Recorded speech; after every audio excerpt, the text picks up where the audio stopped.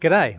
Well, next week's going to be Harmony Week, and I'm at the Migration Museum, which is a great place just to remind ourselves of the migrant history of this country and reflect on our own origins. You know, you don't have to look too far back in anyone's family tree to realise that we all have some migrant history.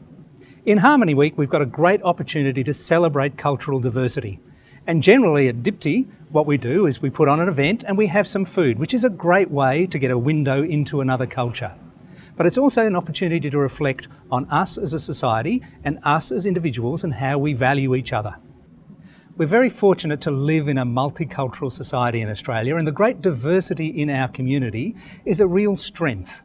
It also reflects in our organisation, where we aspire to have a workforce that reflects the cultural diversity of the community that we serve. So this week, let's take the time to celebrate the cultural diversity inside of DPTI, but let's also pause and recommit to the elimination of discrimination.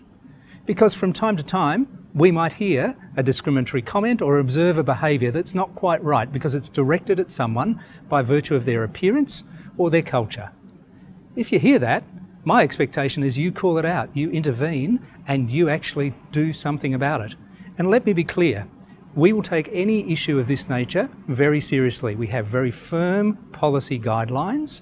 We have lots of things written about this, but I am committed to making sure that we put it into action, that we have a workplace where we not only celebrate our cultural diversity, but we eliminate discrimination.